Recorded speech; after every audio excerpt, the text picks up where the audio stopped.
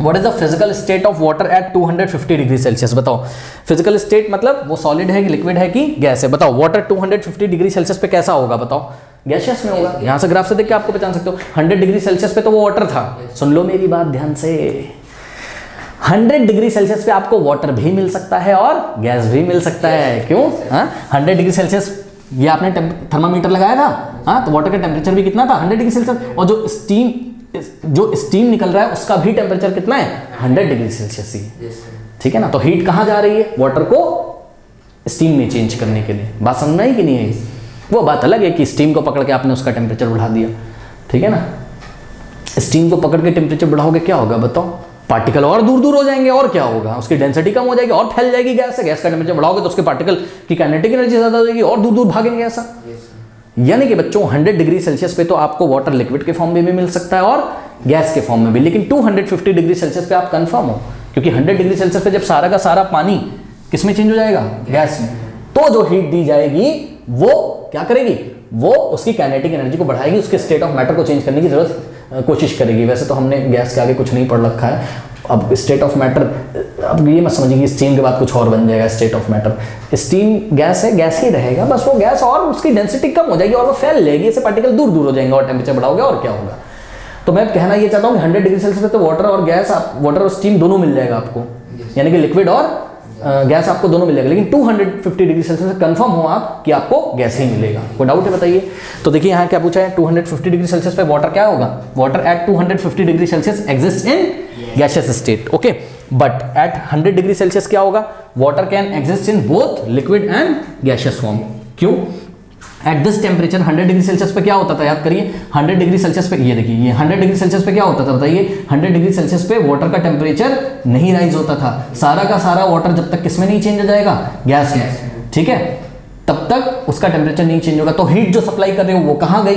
तो जवाब है स्टेट ऑफ मैटर को, यानी कि वाटर जो लिक्विड फॉर्म है उसको गैस में चेंज करने में वो यूटिलाइज हो गए। और इस हीट को हम क्या बोलते हैं? Heat of vaporisation. 1 किलोग्राम पानी को लिक्विड से, 1 किलोग्राम वाटर को लिक्विड से गैसियस स्टेट में ले जाने के लिए जितनी एनर्जी की जरूरत होती है उसी को हम क्या बोलते हैं? लेटेंट, मतलब छुपी हुई हीट। छुपी हुई, जो कि टेम्परेचर नहीं बढ़ाती है लेकिन स्टेट ऑफ मैटर को चेंज करती है। छुपी हुई लगती है, टेम्परेचर तो बढ़ नहीं रहा है, तो कहां गई?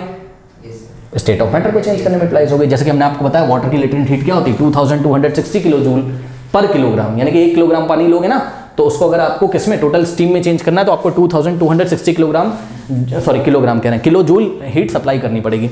तो यही हमने लिखा हुआ है यहाँ। हमने लिखा है एट दिस टेम्परेचर, कौन से टेम्परेचर पे? 100 डिग्री सेल्सियस पे क्या होता है? After getting the heat equals to what? कितनी हीट इसको मिल जाए? लेटेंट हीट ऑफ वेपराइजेशन के इक्वल अगर हीट मिल जाए तो क्या होता है? Water starts changing from liquid state to gaseous state. फिर से पढ़ लीजिए, एट दिस टेम्परेचर, कौन से टेम्परेचर पे? 100 डिग्री सेल्सियस पे। Eight 100 degree Celsius after getting the heat equal to latent heat of vaporisation of water. Latent heat of vaporisation, हाँ, latent heat of vaporisation. ठीक है, water starts changing from liquid state to gaseous state. कोई doubt है बताइए? और latent heat of vaporisation बच्चों class में सब पढ़ाया है, क्लास करिए प्लीज, कितनी बार मैं बताऊंगा। ओके, नाउ अब क्वेश्चन नंबर 3 को देखो। कह रहा for any substance why does the temperature remains constant during the change of state. कह रहा है क्या कि फॉर एनी सब्सटेंस, कोई सब्सटेंस आपने ले लिया, जैसे मान लो आइस ले लिया। कह रहा है why does the temperature remains constant. Temperature constant क्यों रहता है? कांस्टेंट मतलब चेंज नहीं होता है। बताओ टेम्परेचर क्यों नहीं चेंज होता है? कब?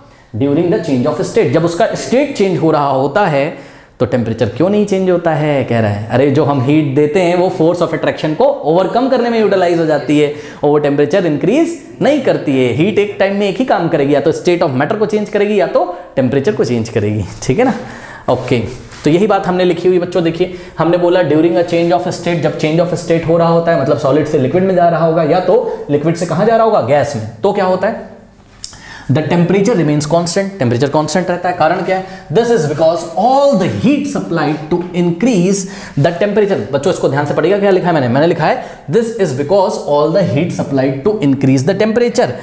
जो हीट आप सप्लाई करते हो क्या इंक्रीज करने के लिए? Temperature increase. आप तो सोचते थे टेम्परेचर इंक्रीज होगा, but that heat is utilize in changing the state by overcoming the force of attraction.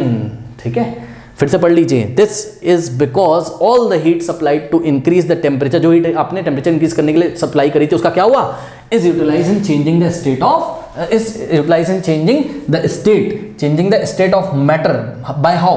By overcoming the force of attraction between the particle के बीच में force of attraction उसको overcome करने के लिए हीट सारी utilise हो गई, ठीक है ना।